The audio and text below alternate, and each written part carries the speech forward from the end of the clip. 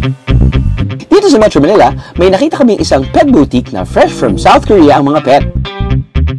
Aba, malupet! Tara, let's say annyeong to them! Can you guess kung anong breed ng dog ang isa sa mga stars sa shop na to? They're part of the toy breed by the American Kennel Club. Ibig sabihin, sila yung mga cute-sized dogs na affectionate and sociable. Any guesses? Well, it's none other than these cute Pomeranians.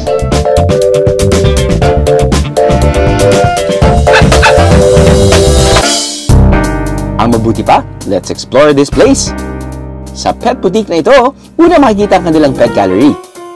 Dito pwedeng silipin ang pets na available for rehoming. Meron sila dito mahigit 25 breeds of dogs.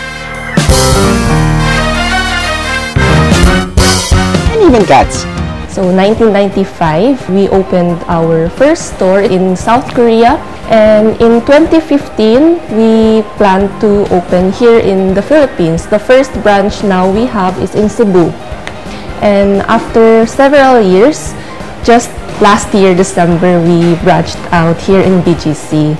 Aside from the pet gallery, meron din silang grooming center, dog pastries, a mini shop kung saan pwedeng bumili ng accessories and treats for your pets, and the pet spa na may ino-offer na service na kung tawagin ay hydro bath o yung parang bubbly bathtub for your furry friend. Nakilala namin dito si Harry, isang 7-month-old Pomeranian. Hello mga kaaha, I'm Francesca Ong and this is my pet, Harry. Nakita ko si Harry, sabi ko parang sungit naman itong aso na to. Tapos parang hindi ko siya maiwanan kasi super duper cute niya. Parang hindi ka makapakali na iiwanan mo na siya doon. Talagang gusto mo na siyang isama at iuwi. Madalas daw niyang dalhin ang kanyang pet sa pet boutique na ito.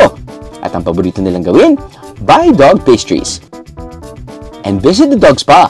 For the families who are suitable to be able to take the sheltered puppies, we highly suggest. But here in Pretty Bubble, for those who are looking for a specific kind, and if they have certain conditions like if you have asthma or if you are allergic to dog's hair, Pretty Bubble will assist you to find the perfect match.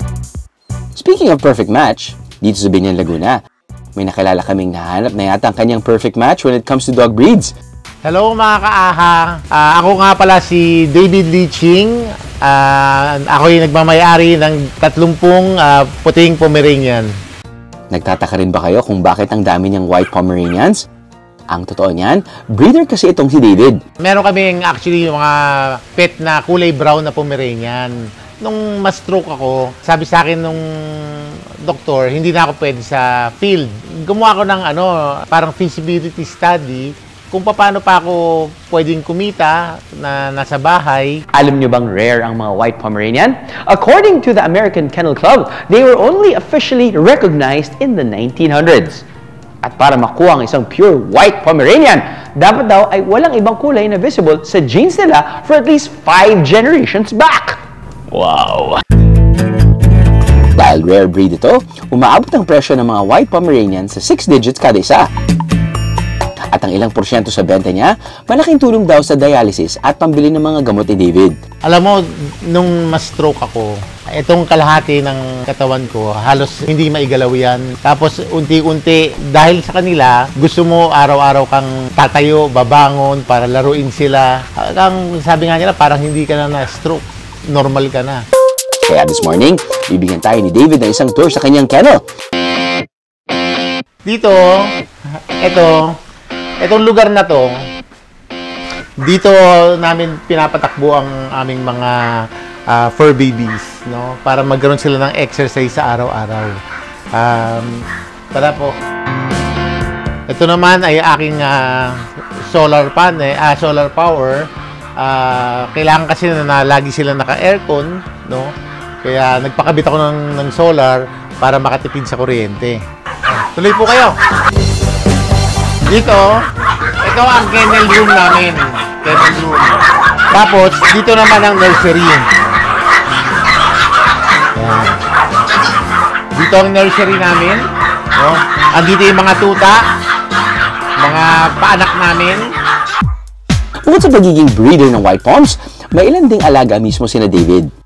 Ang ilan nga sa mga ito, sumasali at nananalo pa sa mga dog show. Etong si Cathy, ito yung nagbigay ng pangalan sa amin. As of this day, no? Alam ko siya pa lang din ang nag-iisang Philippine Grand Champion dito sa Pilipinas. Isn't that wholesome? Now, hindi naman kailangan gumastos ng malaki to have your own pet. Let's not forget that we have our very own Aspens or Asong Pinoy. At maraming organizations ang pwedeng lapitan if you want to adopt. Tulad na lang ng Philippine Animal Welfare Society or PAWS. May mga animals po na nag-aantay ng mga forever homes nila na kayang ibigay yung unconditional love na nabibigay ng mga designer breeds. If you adopt po from shelters or mga city pounds, dalawa po ang nare-rescue nyo, hindi lang isa. So number 1, yung in-adopt ninyo, and pangalawa is yung space na nakukuha na meron pang isang animal na pwede kaming i-rescue dahil dun sa space na naiwan nung in-adopt po ninyo. To know more information on how to adopt from PAWS, just visit their website. Fresh from South Korea? Proudly Pinoy? Rare breeds? Or rescued animals ba niyan? Lahat sila pwedeng maging main character sa puso natin. At the end of the day, ang importante naman ay kung paano natin aalagaan at mamahalin ang ating chosen pets.